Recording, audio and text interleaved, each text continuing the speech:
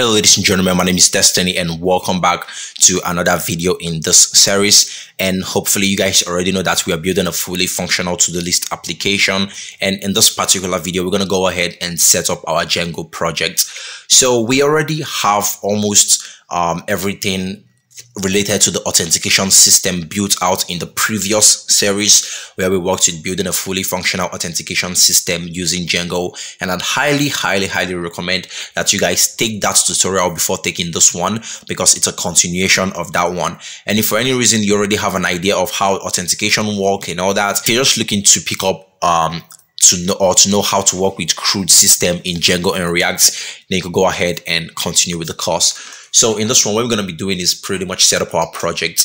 So I'm just going to go ahead and open up my command prompt. I'm going to open up my command prompt, and hopefully you guys can see this. I'm also going to zoom in so it's visible to everyone. All right, there you go. So right now I'm on this directory called Destiny Franks. What I'm going to do is I'm just going to cd into my desktop. So I want to change directory to desktop. And if I list out all the dir, as you can see, we've got a lot of folders over here. As you can see, this is the Facebook PRJ, where that's the Facebook clone that we are building. This is another e-commerce. This is another e-commerce. This is this is a projects folder where all my projects are. There's templates for some other application. So this pretty much gives you the idea that this is our desktop, right? This over here now is our desktop. That means if we create a folder here now, it should appear in our desktop, right? So what we can just do now is go ahead and hit say mkdir, which is make directory, and let's just call it todo_project. All right, I think that's a good name for it. Or you could use uppercase to do dash projects. All right, I think that's okay. Hit enter, and as you can see, that's created it over here. So that's pretty much what we want to do. Let's just go ahead and cd into that to do dash project. And as you can see, we are in there now. And if we dir, we should not see anything in here because it's empty. There you go. We don't have anything in here. So I'm going to clear off my terminal again so that we have a new fresh space to work with. All right. So the first thing that I'm going to do is go ahead and create a new Django project in that to-do application.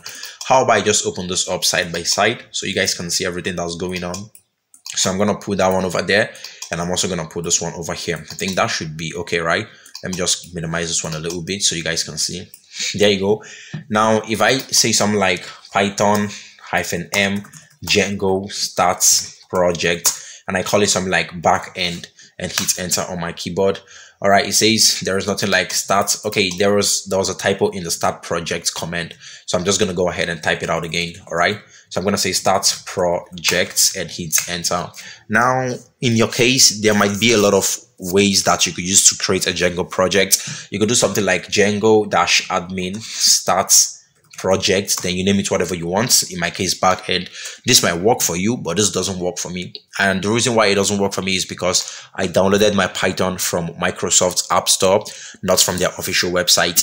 But in your case, you might also still have downloaded it from Microsoft's App Store, and it still works perfectly well for you. So just try between those two commands. Whichever one works for you is fine. But this one works on the system, and on my other system, this other one works over here. This Django admin works on the other system. All right.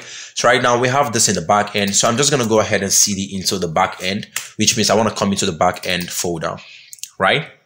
Now, if we hit dir, we should see manage py, and we should also see backend folder. That's great. I'm going to clear out my terminal again. Hopefully, you guys can see everything that I've done so far. And I'm going to go ahead and clear this out. All right. So I'm in here now. What I can do is simply go ahead and create. You could either create a new app, or you could go ahead and copy the other app that we've got before. All right. So I'm going to close this off now. I'm going to close this off. And I'm gonna open up my projects folder, this one over here, and I'm simply gonna open up JWT authentication. This is the one we worked on the last time, right? Hopefully you guys can still remember. I'm gonna open up the back end, and if you follow it along with the last tutorial, then I'm pretty much confident that you should be able to breeze through this section of setting up the project. All right, because we are not going to be creating a new project from scratch. We're going to be pretty much attaching the to-do list to the authentication project that we've built before. All right, I want you guys to understand. I don't want you to get confused. Everything is still the same thing. There is no difference. We've created a new project, created back end. We are in the back end now. So what I want you to do is this. copy the API, copy the back end, copy the, you can leave out the user images, I don't need that. Copy the git ignore, you can also leave it out, I don't need that. Then copy the requirements txt. So just copy those three things and I want you to paste it over here, and it will ask and say something like, do you want to replace the files that are already in the destination? Of course I want to do so. I'm going to hit replace the files, and as you can see, it replaced the files. As simple as that. Now close this up, close this up. This is the To-Do application that we're working on right now, so I'm just going to put it somewhere there so you guys can see. Hopefully that's not too tiny for you. And I'm just going to go ahead and open this up with my code editor now. That's Visual Studio Code. Hopefully you guys already know how to do this. You could just open up your Visual Studio Code, drag this code and drop it in here like that, and that should open up perfectly well. All right. So one of the things that I'm going to do now, we just go ahead and expand this so everything is big and you guys can see clearly well. Now I'm going to go ahead and run Python. Firstly, before doing that, let's see the into the back end, and let's run Python manage.py run server. As simple as that. And right now our server should go ahead and spin up on port 8000. Okay, that's taken. All right, there you go, our server is up. So right now if we come over here and visit port 8000, we should see welcome. All right, there you go. We're not going to see anything like welcome because we've set it up in the last video, but instead we should see our API and everything should be working perfectly well from here, as you can see. So if you followed along with the last tutorial, I'm still emphasizing on that, then you're going to understand what all this means over here, because we worked on this in the last tutorial. So let's go ahead and continue. Right now, everything is not still going to be working as expected. That's because we need to make migration and migrate. Rather, it's just migrate because we haven't created any database or anything else.